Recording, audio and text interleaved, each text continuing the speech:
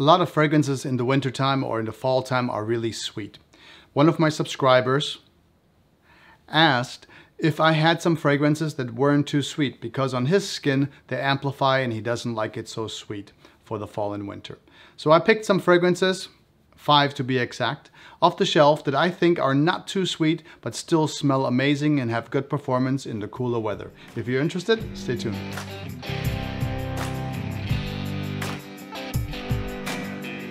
Hello and welcome. I'm Peter from Central. On this channel we talk about fragrances, designer, niche, so on and so forth, and we discover new fragrances when they come out. If you're into fragrances or you just want to smell nice, consider subscribing, love, like, all those wonderful things that support the channel. I want to thank you in advance, and now let's get into our fragrances that are not too sweet for fall and winter. You wouldn't believe it, but it's not that easy to actually look for something that'll perform in the winter months or in the colder months or fall months that still smells great, but isn't really sweet. I guess most designers or most fragrance companies really amp up the sweetness for the colder months. So the first one that I came up with is one that I picked up fairly recently. It's Acqua di Gio and it's the Absolute Instinct. I did the whole Acqua di Gio line. I'll link it in the top if you're interested in this particular line.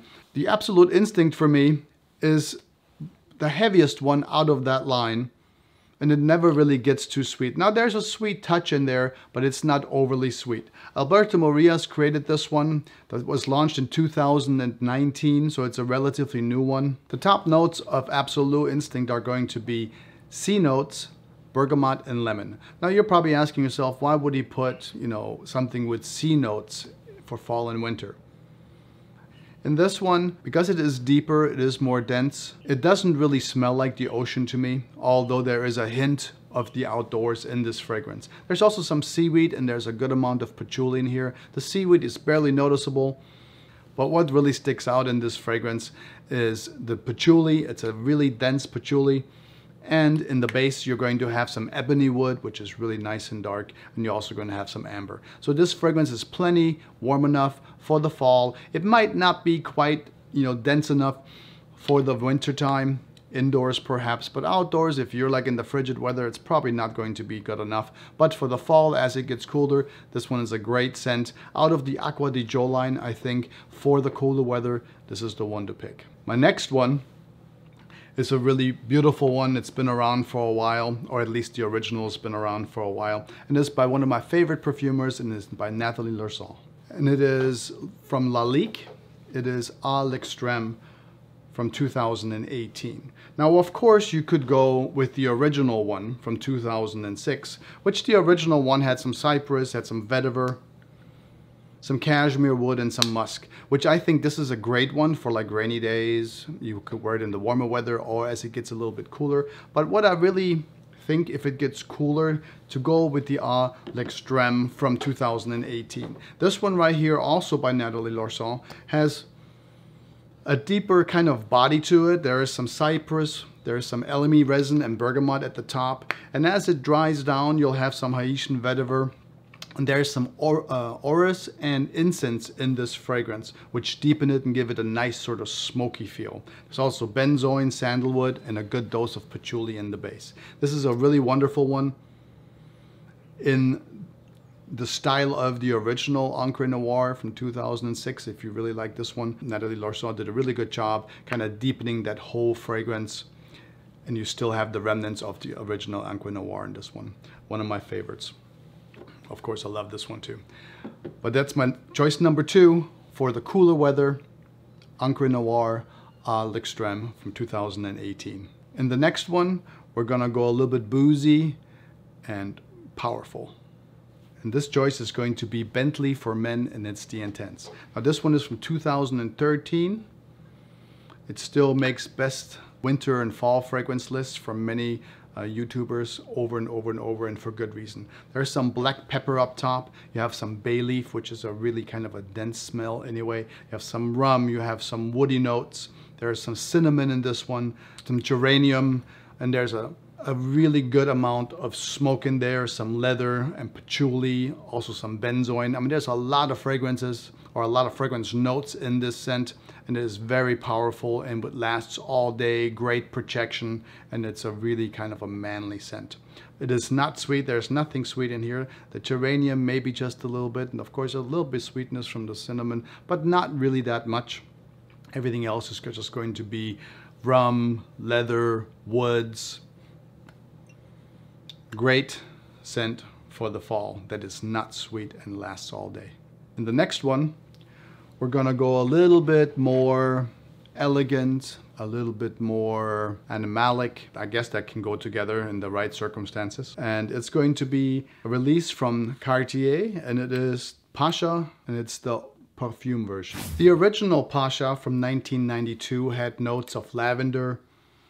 There's some mint in this fragrance, also some caraway, so it gave it a little bit of a dirtiness. Also a strong note of anise in this fragrance. And then, you know, you had some oak moss, sandalwood, and some patchouli labdanum in the bottom from 1992. It's a really good fragrance. It's a little bit dated today, I think, but I still wear it every now and then for memory's sake. In the original fragrance from 1992, the perfumer was Jacques Cavalier. In 2020, the release for the perfume, we have a different perfumer on here, and we're going to have Mathilde Laurent. Mathilde worked on fragrances for Cartier before Pasha, like Declaration d'un Soir. It's a really beautiful fragrance. I haven't sprayed it in a while. Let's give it a... Really lovely. Not something for winter time. It's more something for the summer, but nonetheless, it's a great fragrance. So in 2020, you know, the Pasha perfume was re-released, and, you know, she was working on that one. And the only sort of notes that remain constant from the original 1992 is going to be the labdanum and the patchouli. In 2020, the release of Cartier, you're going to have some sandalwood, there's some liquor notes in there. There's also some balsam fir, which keeps it kind of a little bit on the edgy, fresher side. This is a really great fragrance for someone who wants to smell unique, a little bit of an animalic touch. I think the animalic touch comes from a note called ambrosinide or simrise, and it's described here as a powerful and very sharp woody scent with a ambery, slightly animalic and smoky agar wood tones. And I can definitely see that this is in here, but it's a wonderfully recrafted fragrance from the good original 1992. This is a 2020, and I think this is a great fall and winter fragrance for you if you don't want to smell like everybody else and it's not too sweet. And then my final choice, and it is Mustache by Rojas. This is probably my favorite Rojas fragrance that I have at this point. I really enjoy wearing this one. It's kind of a little bit barbershop-y, but not too fresh. There's some pink pepper, there's a little bit of mandarin orange in here. The Bulgarian rose and the cedar together just make this one a really special scent. Benzoin, some vanilla in the base, and some patchouli. It never really gets too sweet. It has its own unique DNA. I don't have anything else that smells like that. It's a great choice for the fall and winter months. If you want something that's not too sweet, smell unique, definite compliment getter. And it's a little bit on the barbershop-y side. Great one for the fall and winter if you don't want to be too sweet. That was it. 5 choices of fragrances that you can wear if you don't want to be too sweet for fall and winter. I hope you enjoyed it. If you did, love, like, subscribe, you know, all those wonderful things. Until next time, I want you to take good care of yourself, always smell nice, and I will talk to you soon. Until then, Central.